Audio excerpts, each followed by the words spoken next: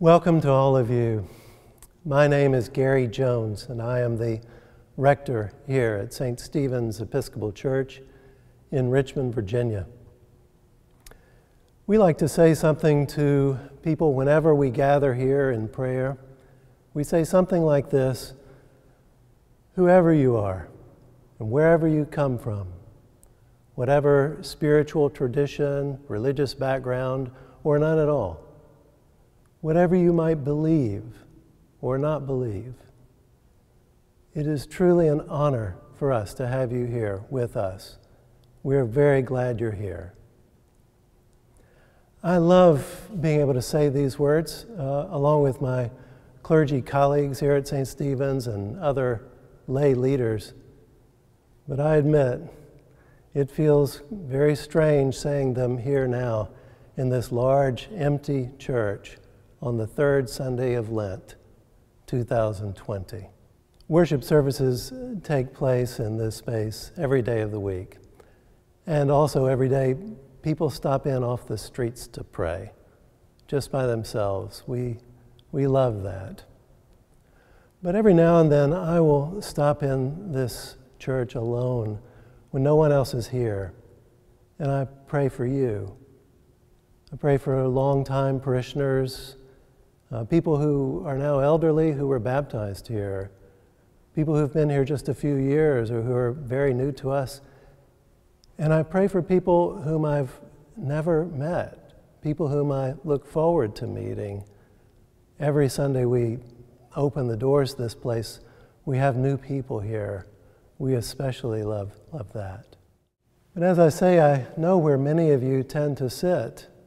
I mean, just over here, down at the front, at 9 o'clock usually, Kate Roy is always there with Zoe, often John and Mary and Cabell. Over in the chapel over here can almost always count on Adelia. Back here a little closer, always at 11:15, Tom, John and Bev.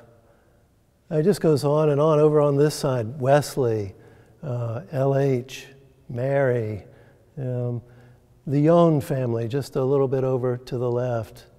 Back in the back of the church, there's our middle school ushers. They're just fabulous. And they love sitting back there in the way back, along with some young families with babies who might need to scoot out now and then to take care of the baby. And then over in the chapel over here to the left, back at the back, Alice and Bill, Gail, sort of in the middle, a little closer, Justin and Sam Dario, like clockwork. Every Sunday at 8 o'clock, he would arrive in the same place with his daughter and son-in-law Lee after he dropped off his bag of apples for our fruit ministry. And Sam, may he rest in peace. He just died recently at the age of 92. Just a wonderful man and such a great contributor to our common life. Paul and Jerry, whose daughter tragically died after a long illness and a valiant fight on her part. We think of all these people. It's just terribly moving for me to come in here, remembering that every time we pray, what we're doing is drawing closer to God. And in doing so, we can often feel it, that being closer to God just means that we are so much closer to each other, even if some are in heaven and some are on earth. And we're trying to find new ways now of drawing together in prayer, drawing close to God together. And we hope that this new online way of worshiping together will actually have some pretty unusual, unexpected, and extraordinary benefits, some ways of helping us know more completely what it means to worship in spirit and in truth. And of course, all the while looking forward to a time when we're able to actually be physically together again. But for right now, we're refraining from that. We're trying to practice what they call social distancing. We're not able to be together and shake one another's hands or embrace each other. We're doing all of that, staying at a bit more of a distance from each other because we love each other. And it's at this point that I'd like to begin. Before we begin our prayer time together, before we begin our worship, wherever we might be, let me call on Dr. Dick Hamrick, who has been so important to me over the last several days as we've tried to come to grips with this global pandemic and what it means for our common life and what new ministries we might all be called to now in this extraordinary reality that we're now living in. Dr. Richard Hamrick. Gary, you asked me to say a prayer today, and you wanted me to wear a white coat. It took me a while to find one, and fortunately my wife, who remembers everything, remembered where a white coat might be, and I went and found it. The last time I wore this coat was August the 11th, 2017, at the VCU School of Health, School of Medicine white coat ceremony. So we certainly are thinking about all of our young physicians today. But I think importantly for this time, what I found in the other pocket was a bottle of Purell. And that is a reminder that cleanliness of hands is the single most important thing you can do within healthcare, as well as covering your mouth and your nose and your arm when you cough or sneeze. Let us pray. Lord, we thank you for the gift of this day. We especially remember those who are sick in hospitals or nursing homes, or those who are sick at home, sequestered. We think of those who are taking care of them, particularly those who are cleaning the environment to keep everybody safe, our housekeeping staffs. We think of those that deliver the food trays and those that prepare the food in this time of crisis. We remember those who register people at the front desk because otherwise they could not be kept track of while they're in the hospital. And we especially remember our social workers, our physical therapists, our occupational therapists, our doctors, our nurses, our social workers, all those that are trying to take care of the sick and the needy in this time of trouble. Please remember all of us in this trying time. Amen. Amen. Some of you have heard me talk about one of the great Anglican theologians of all time, Richard Hooker from the 16th century. Richard Hooker said something fascinating about prayer. He said, "Every good and holy desire, though it lacks the form of a prayer, has nevertheless the force of a prayer." Every good and holy desire, though it lacks the form, nevertheless has the force of a prayer. Well, by that measure, my sense of you is that you have been praying an awful lot these last several days and weeks, because I've been hearing from a lot of you. You can't stop thinking about how grateful you are for the heroic medical professionals who are going the extra mile day and night to care for those who are sick and to try to find some good solutions and answers to this predicament we find ourselves in. You find yourselves deeply concerned about your next door neighbor or other members of the church or just perfect strangers, people you might see normally in the grocery store or passing on the street. You're thinking about each other in new ways, deep concern for one another. You know, the list goes on and on. The ways in which, in some ways, we are constantly praying with these good and holy desires, thinking about people all over the world, whether they are in Italy or Iran.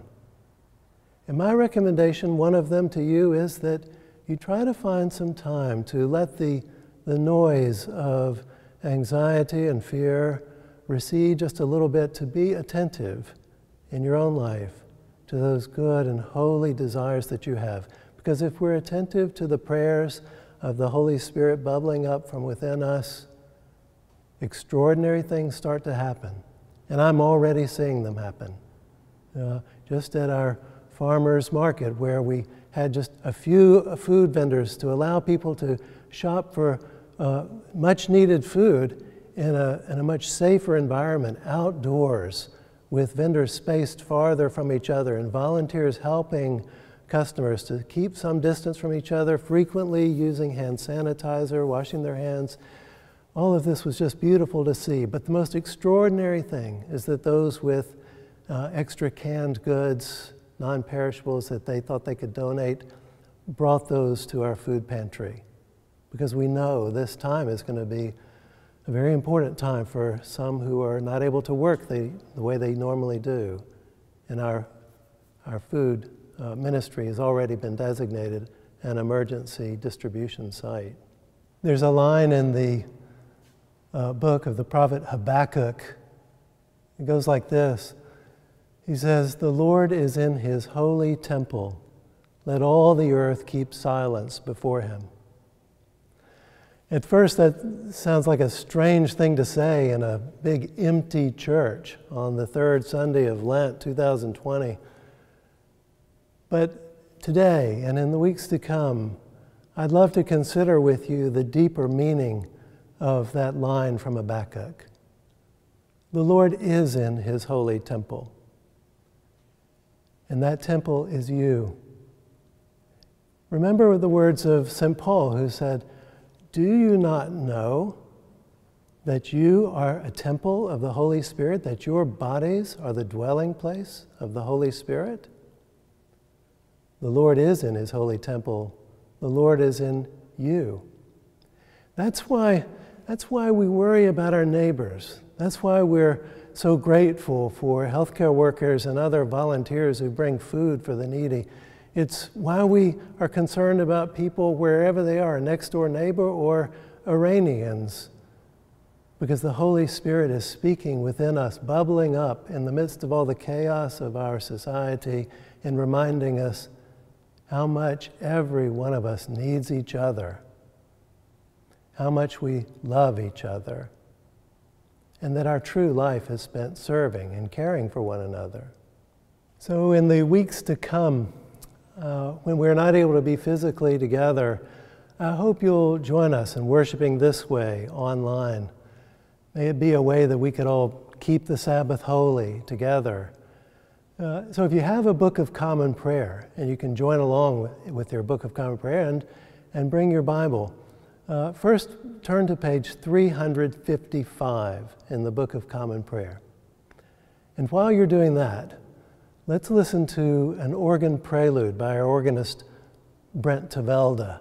And one advantage of this way of worshiping is you get to see him playing from a whole new vantage point. And I know it's going to blow your mind. It's just extraordinary, the talent of our incredible musicians. And throughout it all, remember this one important truth. The Lord is in his holy temple. The Lord is in you. Let all the creation keep silence before him.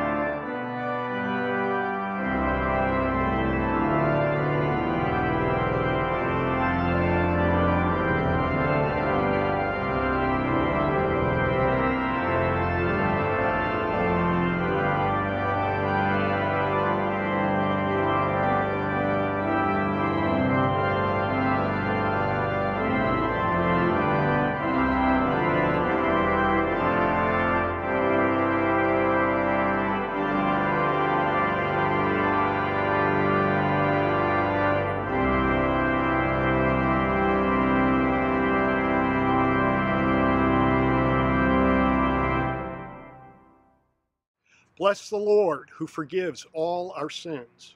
His mercy endures forever. Almighty God, To you all hearts are open, all desires known, and from you no secrets are hid. Cleanse the thoughts of our hearts by the inspiration of your Holy Spirit, that we may perfectly love you and worthily magnify your holy name. Through Christ our Lord. Amen. The Lord be with you. And also with you. Let us pray.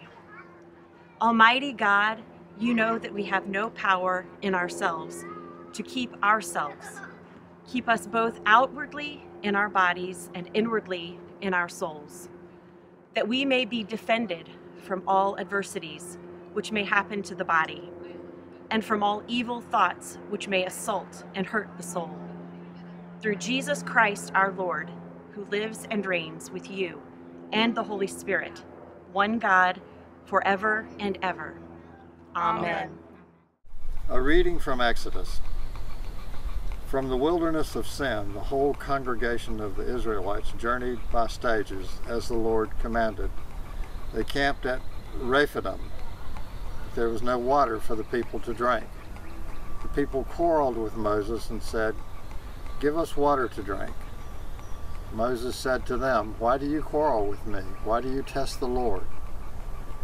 But the people thirsted there for water, and the people complained against Moses and said, "Why did you bring us out of Egypt to kill us and our children and livestock with thirst?"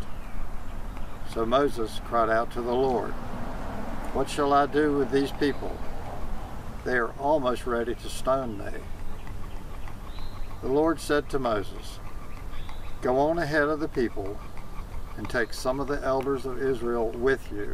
Take in your hand the staff with which you struck the Nile and go. I will be standing there in front of you on the rock at Horeb. Strike the rock and water will come out of it so that the people may drink." Moses did so, and in the sight of the elders of Israel, he called the place Massah and Meribah, because the Israelites quarreled and tested the Lord, saying, "Is the Lord among us or not?" The word of the Lord. Thanks be to God. Is the Lord among us or not? Everybody asked that question at one time or another. Our Hebrew ancestors, as we just heard, had such a rough go of it in the wilderness that it became, frankly, a community refrain, and they even named a geographic place after their quarreling and testing the Lord. Is the Lord among us or not?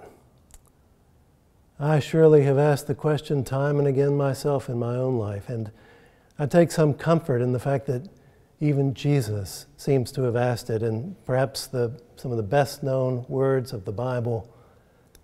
My God, why have you forsaken me?" Is the Lord among us or not? In the midst of a global pandemic, this question, in some form or another, is one that many of us are going to be asking. It's natural, it's what we do. It's understandable.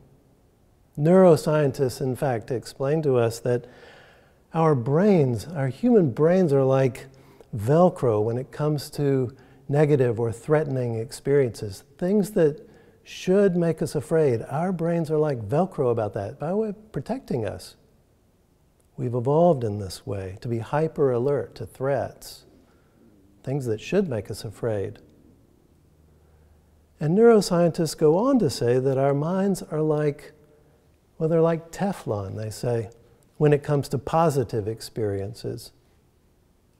People who study the brain say that you have to meditate on positive things like beauty, love, joy, something gorgeous in nature, all the ways in which life is just an extraordinary gift. We have to meditate on these things for a period of time if they are going to stick with us, if we're going to remember them in our daily lives.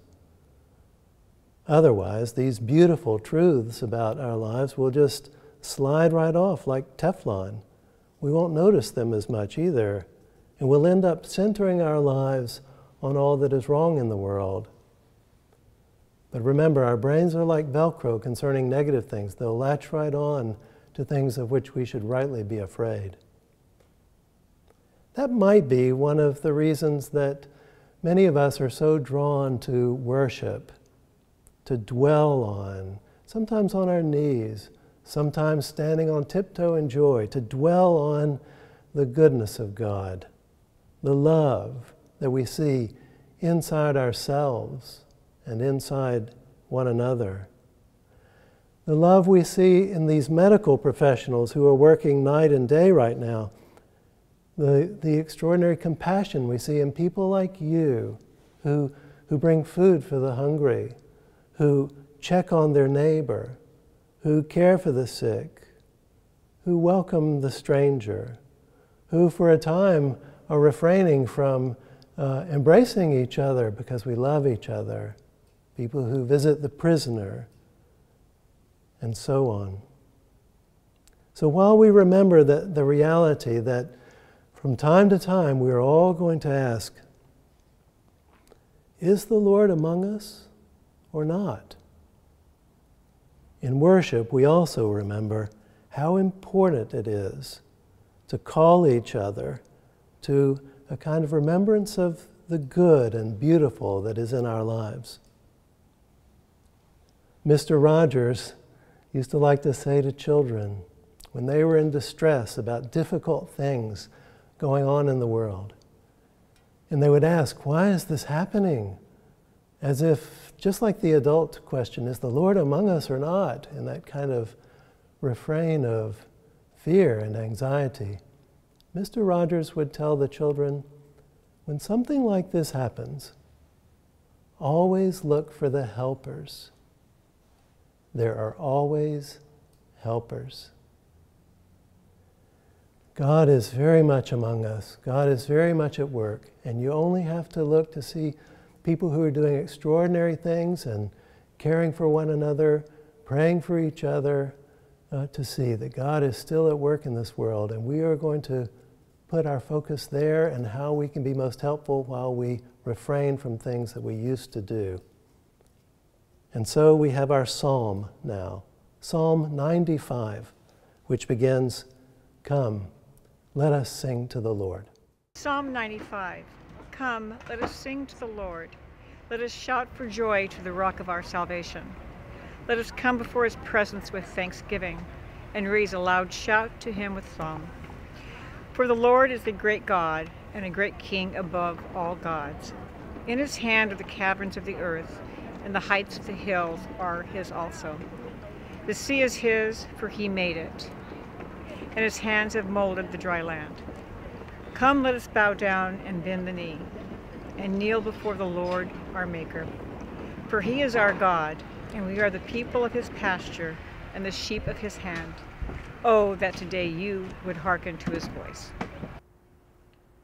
My song is love unknown, my Savior's love to me, love to the loveless shone that they might love me be.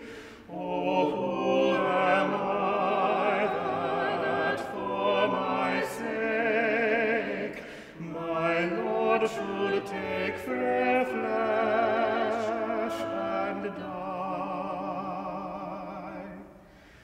He came from his blessed throne, salvation to bestow.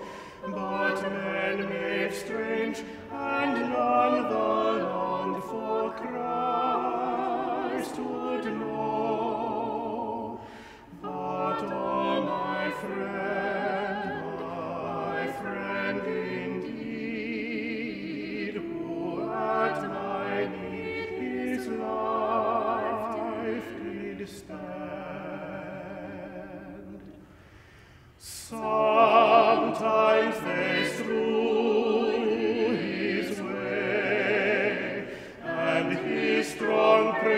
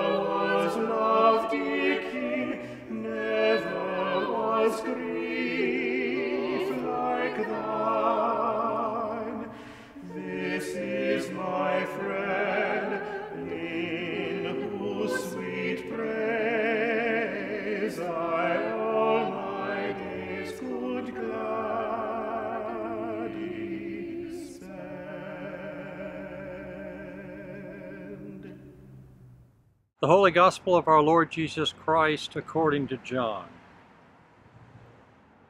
Jesus came to a Samaritan city called Sychar, near the plot of ground that Jacob had given to his son Joseph. Jacob's well was there, and Jesus, tired out by his journey, was sitting by the well. It was about noon. A Samaritan woman came to draw water, and Jesus said to her, "Give me a drink." His disciples had gone to the city to buy food. The Samaritan woman said to him, "How is it that you, a Jew, ask a drink of me, a woman of Samaria?" Jews do not share things in common with Samaritans. Jesus answered her, "If you knew the gift of God, and who it is that is saying to you, 'Give me a drink,' you would have asked him, and he would have given you living water." The woman said to him, "Sir, you have no bucket, and the well is deep. Where do you get that living water?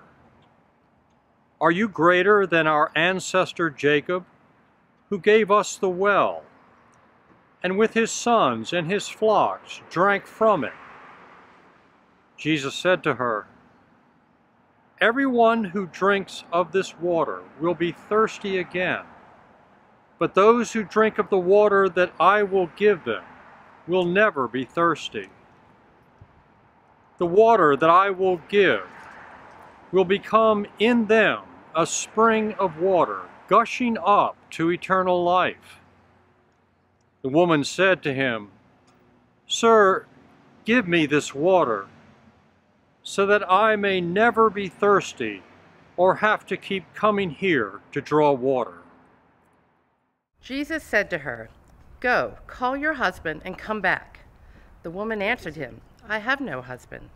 Jesus said to her, "You are right in saying, 'I have no husband,' for you have 5 husbands, and the one you have now is not your husband.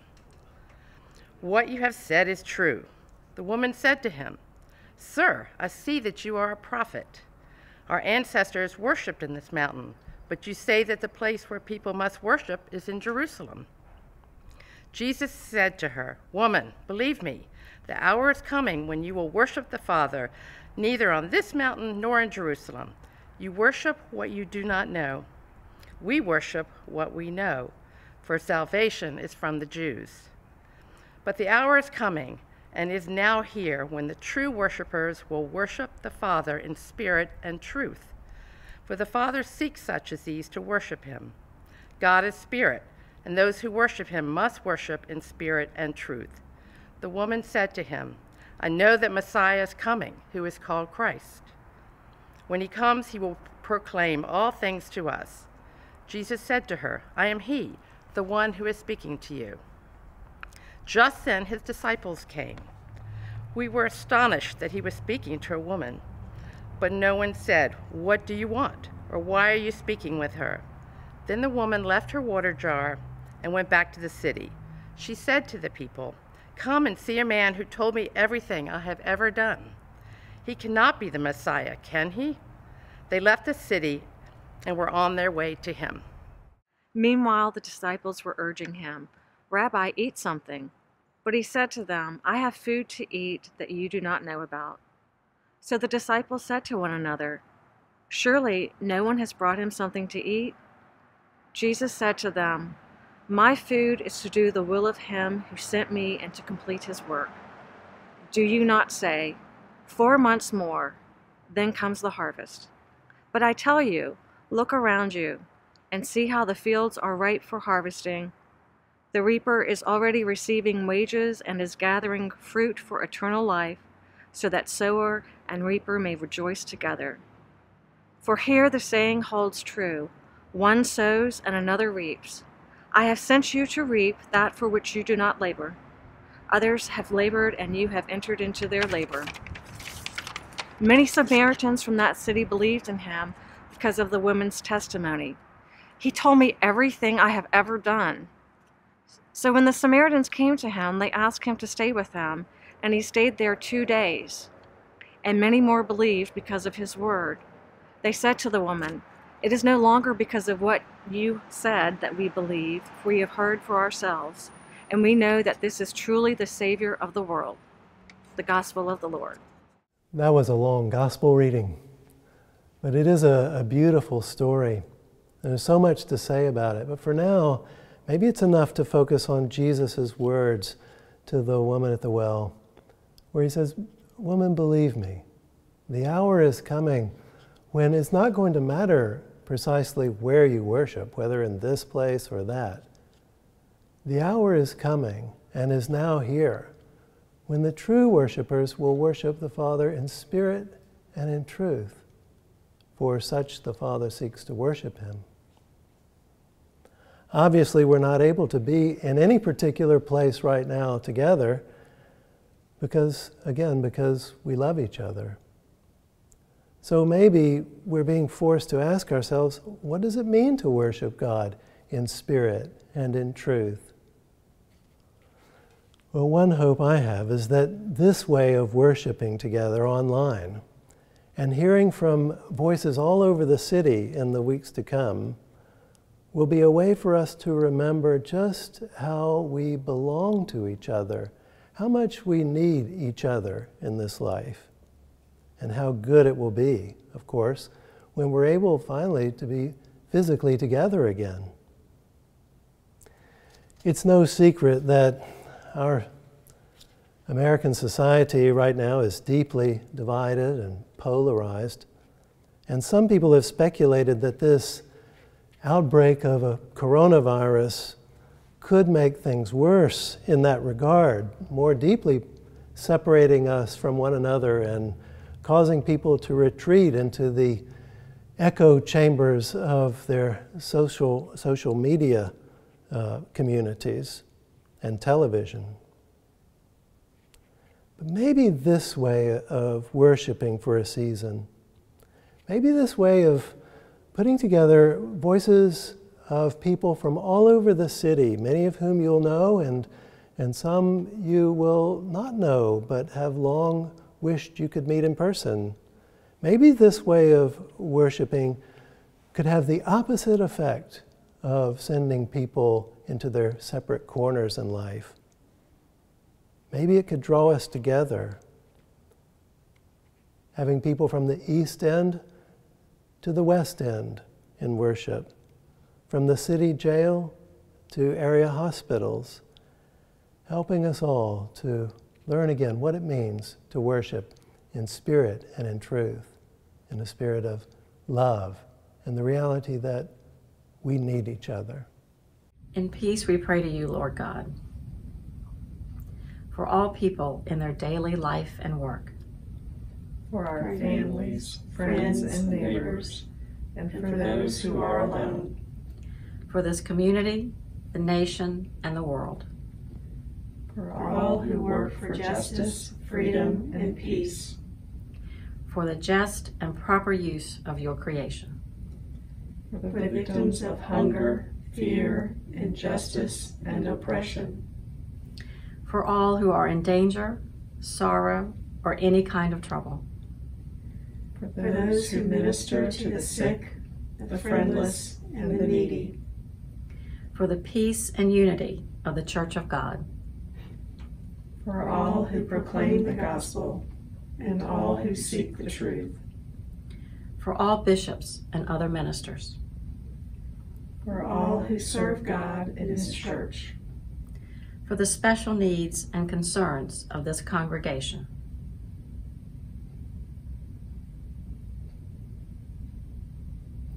hear us, Lord. For your mercy is great. We thank you, Lord, for all the blessings of this life.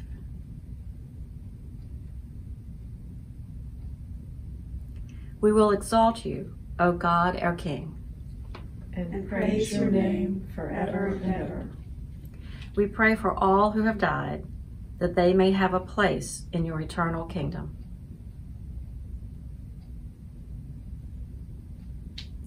Lord, let your loving kindness be upon them, who put their trust in you. The peace of the Lord be always with you. and also with you. The peace of the Lord be always with you. Is there anything more beautiful that we could say to each other? Wishing the peace of the Lord for our family and friends. Wishing the peace of the Lord for perfect strangers. And even, according to Jesus, wishing the peace of the Lord even for our enemies. It's the most extraordinary thing of the gospel, is an extraordinary truth. And the ancient Christians found it particularly profound. This part of our worship together, exchanging the peace, was of extreme importance to the early church, because they actually believed that if they could be at peace with one another, wishing the peace of the Lord for each other, they would be at peace with God.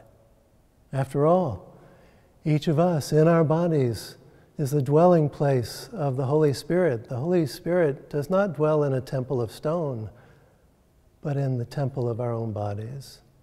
The peace of the Lord be always with you and also with you. It was so important in the early church that they kissed each other at the peace. It was a little scandalous for some to see the way Christians so joyfully embraced one another. Today we tend simply to shake hands, or maybe a modest sort of embrace and worship, sometimes quite enthusiastic in some churches. The peace of the Lord be with you. But how do we express this desire for the peace of the Lord in one another's lives during a time when we are having to refrain from being close together and touching, no embracing? We're having to worship online like this. This is a challenge, but I think more importantly, it might be a great opportunity. If we spend our time trying to think about how can I express my desire for the peace of the Lord in other people's lives during this time when we cannot be physically together, God will take that good and holy desire, that natural prayer, and take this time of great trial, tribulation, and turn it into something extraordinarily good.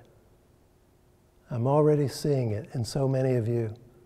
One Bible study group here wrote to me just the other day and said, Gary, we've decided we shouldn't meet together in a room somewhere at church, so we're just going to meet and keep appropriate distance from each other. We're just going to walk the neighborhood together and express our love for each other that way, instead of sitting in a room studying the Bible. Another person, Doug, wrote me just today and said, Gary, he saw how all people were bringing food donations for people who are hungry. He said, I wonder if we might check on our neighbors who perhaps need medicine or something else that they just cannot get out and tend to themselves. In extraordinary ways, you're already thinking. One other person on staff said, we have got to be especially mindful now of those people who are not able to work. They desperately want to work. One of our major outreach programs right now is an employment assistance program in the east end of Richmond called Rework Richmond. Well, this is all about tending to people who are so eager to work, but simply have been kept from work for some time. This is going to be a time of real trial for us, but a time of great opportunity too. Spend time with your good and holy desires. Let them bubble up from within you, from that Holy Spirit dwelling within you. And let's see what God is going to bring about in this time of some tribulation. God bless you, and bless one another. Be of good courage. Never be afraid, because God who created you is always with you and loves you fiercely. And the blessing of God Almighty, Father, Son, and Holy Spirit be with you and remain with you this day and forevermore. Amen. Be at peace. God, whose very own you are, will lead you safely through all things. And when you cannot stand it, God will carry you in his arms. The same understanding Father who cares for you today will take care of you then and every day. Amen.